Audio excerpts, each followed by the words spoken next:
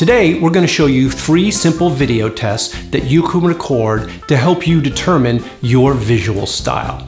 Welcome to Pull My Focus, adventures in the world of digital filmmaking, where we show you the tips, tricks, and techniques you need to make great video. In filmmaking, you have a lot of choices to make on set for each shot that affect the final outcome of your project. Camera angle, camera placement, prop placement, talent blocking, focal length, lighting contrast, and much more. What can you do in pre-production to help that process? Shoot tests and experiment to determine the visual style that's right for your project. Here's an analogy. An exceptionally technical craft, pottery, which happens to be one of my hobbies, uses complex glaze mixtures that look different on various clay types and is affected by a wealth of other factors. So, in pottery, we make test tiles, a lot of them, to see how one glaze looks next to another, over another, with texture underneath, and so on.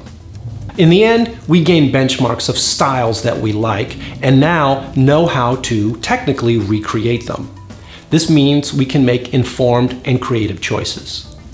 The same applies to digital filmmaking, another exceedingly technical craft, where a lot of creative choices are made on set and then baked in the edit.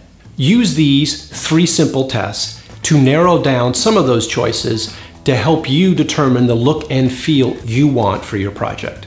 In these types of tests, what's key is to keep it simple. We're working with only one variable at a time in each test. Aperture. Let's practice a single static shot, the same focal length, 50 millimeters. The variable, the f-stop. We'll need ND filters for this test. We'll start at f16, ISO 850, which I'm lit for, and focus is set on Courtney's eyes. Now we'll open up 2 stops at a time, using an ND filter each time so we maintain the same exposure. You'll see how the background progressively goes out of focus as we open up. Now let's open the door behind her to add even more depth and do the same test. Now let's go outside and do the same test on an exterior shot.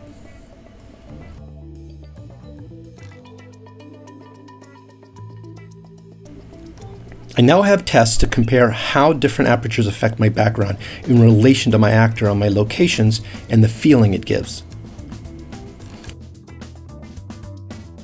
Focal length. I'll use my Canon 24-105 zoom here. We'll start at f5.6 and we'll start at 24 millimeters. I'll then pull the camera back and zoom in to 35 millimeters to maintain the same framing on Courtney. Remember, I'm only changing one variable, the focal length. Then I'll zoom in and move the camera back for 50 millimeters and then 75 millimeters focal length. As you can see, the background changes as we change the lens focal length. In the 24 millimeter, we can see a lot. My car in the background, steps on the right. It has a different feel than the 75 millimeter. We barely see the background, and it's clear the character is the focus. The 24 millimeter shows her in the world around her. The 75 millimeter, more isolated, focuses on her alone. Key to fill ratio. Let's go back inside and test our 3rd variable called our key to fill ratio. This common ratio relates to the contrast between the key side and the fill side of our talent's face. We'll determine it by keeping the dome cover on the light meter and blocking the fill side of it and then the key side. In this instance, I'm getting exposure of 80-foot candles on the key and 80-foot candles on the fill side. That's a ratio of 1:1. Now I'll lower my fill level by turning off one of the 2 bulbs in my fill. And now I'm getting 80-foot candles on my key, 40-foot candles on my fill. That's a 2:1 ratio, a 1-stop difference between key and fill. I'll turn off my fill light completely and just use the ambient in the room as fill for a 3:1 ratio, a 1.5 stop difference. And finally, I'll use negative fill, a black show card next to the fill side of my talent to block some of the ambient fill for a 4:1 ratio, a 2-stop difference between key and fill. Now with these lighting ratio tests for our talent, we can now make creative choices and informed choices to choose a ratio that will impart a certain look and feeling for our shot and our scene. Did any of these shots resonate with you?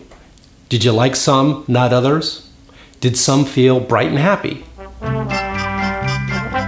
while others a little dark and gritty? These specific variables give us different technical results. Sharpness, field of view, contrast, and therefore creative choices that we can make to impart different styles and feelings to our work. Thanks for watching. Check out our site for companion articles to our videos on pullmyfocus.tv. And don't forget to view our other videos on digital filmmaking in the areas of pre-production, production, and post-production.